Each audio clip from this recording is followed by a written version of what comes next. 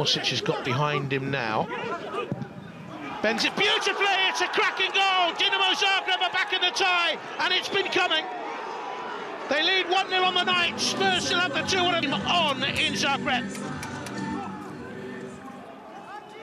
Atiemwen, good build-up, low cross, struck in, 2-2 on aggregate. They've levelled it up with a 2-0 second leg lead. His first goal was a spectacular individual effort. The second is a really good team goal, and they fully deserve it.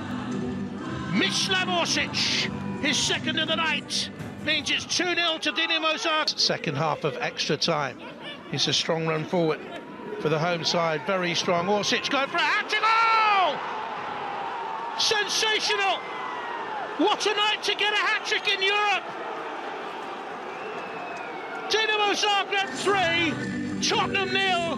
The Croatian side are ahead in the tie for the first time. Another magnificent goal by this 25